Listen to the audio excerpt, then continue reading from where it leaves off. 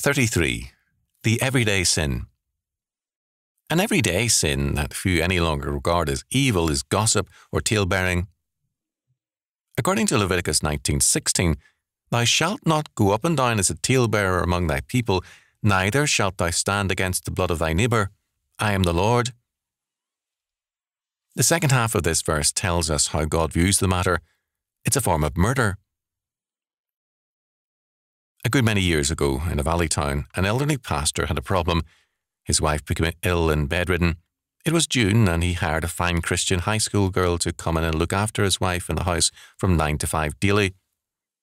She lived out a ways. He picked her up in the morning and drove her home in the evening.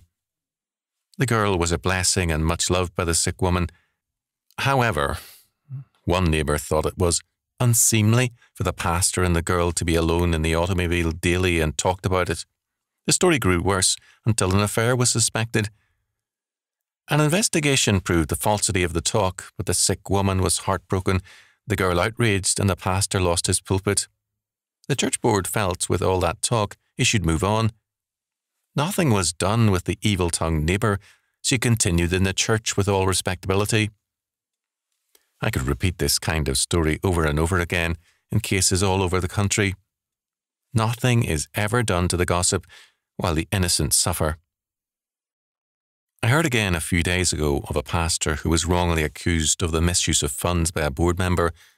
Although he was cleared and the board member shown to be a malicious liar, the pastor had to leave while the board member continues in office.